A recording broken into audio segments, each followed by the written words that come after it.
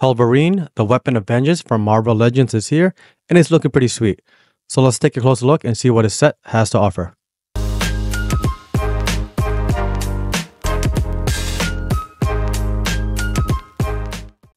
Hey, what's up guys, and welcome back to the channel.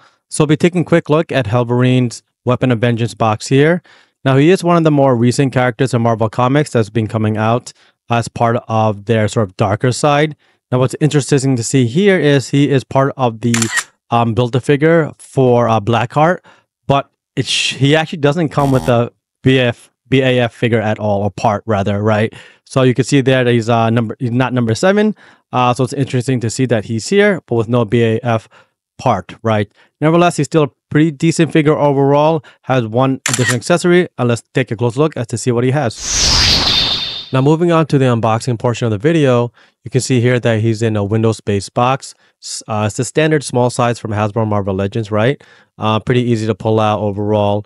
You know, the layout of the actual figure and accessories is pretty standard. He does only come with one additional pair of hand skulls, which is the flame blades extracted rather. But you can see here not much to the actual packaging. The box itself also has a backdrop of, I think, like related to Strange Tales. I'm not too familiar with it, but nothing really related to Hellverine himself. Otherwise, the box and packaging is pretty good. And let's look more into the accessories. Now, in terms of the accessories, Hellverine does only come with one accessory, which is the extra pair of hand molds here, which you see, right? It is the claws that have the flames on them, which look really cool in terms of the design. I would have liked for them to have added at least one additional accessory, maybe like a slash effect that's on fire. But overall, I really like the coloring of the actual claws themselves, how the orange and the red translucent colors sort of blend in together. Also like the different lengths of the claws themselves and how they're not all one length, so it looks a lot more like, you could say, less clean, which I like. Also here's a nice shot of it pointed at you, and just the overall design and the ability of it to actually click at the joint and move is really good. So kudos to Hasbro for creating this for us. Now moving on to the model design of Hellverine himself, as well as the details. You know, he is more of a modern character and a new addition to the Ghost Rider family, right? He is rocking his sort of like brown and yellow, all different costume colors here. Really good sculpting in terms of the muscles around the arms, right, for Hellverine. Also really like the yellow paint application and the muscles that they defined on his thighs as well. Nice and strong there in terms of the actual look. On the back, you got the triceps bulging out on both arms really well. The belt is pretty good there, as well as the wings on the legs. Really like the coloring and the design of those and how they've been applied. Now, what's really awesome is the head sculpt for Hellverine, right? The adamantium head with the flame sticking out of his eyes and head, right? These look awesome. The paint application of the orange and the yellow work really well seamlessly together, right? And also the positioning and symmetry of it behind the head look great, right? And it's also good as not perfectly even because it gives him a more aggressive look, and just the way he's toned down on the actual look himself. So great overall design of the model of Hellverine, in my opinion. Now moving on to Hellverine's articulation points. He does have some pretty good articulation overall, right?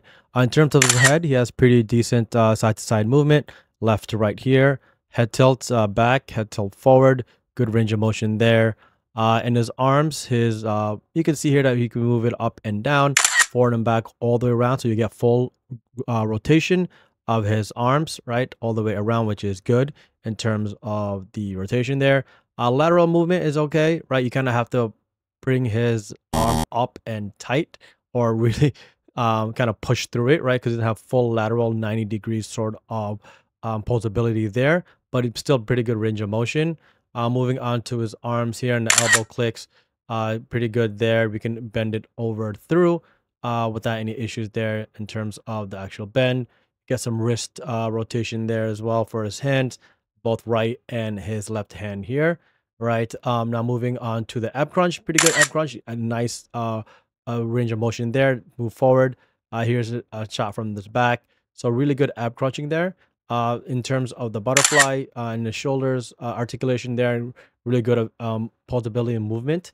So you can get those arms nice and crunched forward. Legs in terms of the 90-degree mark, so hits that pretty well all the way without any issues. Get some good rotation here in the hip area as well, on the right hand side here, and moving on to left, pretty good as well. Same, no real issues there. There is no lower leg movement between underneath the knees. It does bend though at 90-degree mark there fairly easily. Clicks pretty hard, but still bends pretty easily or moves into that position fairly easily. Right, toe movement is pretty limited. It could have probably used a little more range of motion here, but it's still moving well in terms of forward to back. So it gives you good rotation there, or movement rather.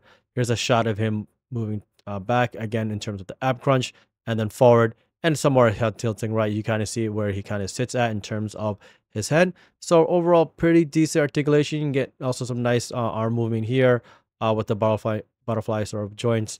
Overall, you know, he hits all the articulation points very well, doesn't seem stiff, and can easily pose him in my opinion.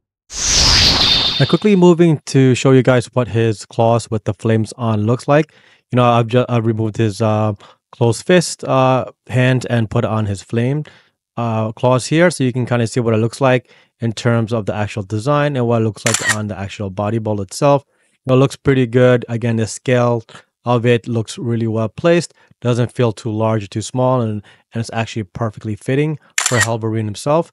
This is kind of what it looks like when he has his X sort of a pose here. Obviously, I'm not a great person at posing, but you can just want to kind of quickly show you what it looks like in terms of him moving his arms, especially using the butterfly joints, right? The bend and the way it sort of rotates on the wrist itself looks good. You get a nice overhead shot of the flames themselves on the actual claws, and see different layers of the actual flames themselves over the claws, right? So again, really good coloring. The design itself just fits his costume well, and I really like how it blends into his overall character and model design. And there you have it, folks. Thanks for joining me today as we explore the new Hellverine Weapon of Vengeance finger from Marvel Hasbro Legends. It is available now, shipping for $24.99, and if you get your hands on it, if you haven't done so already.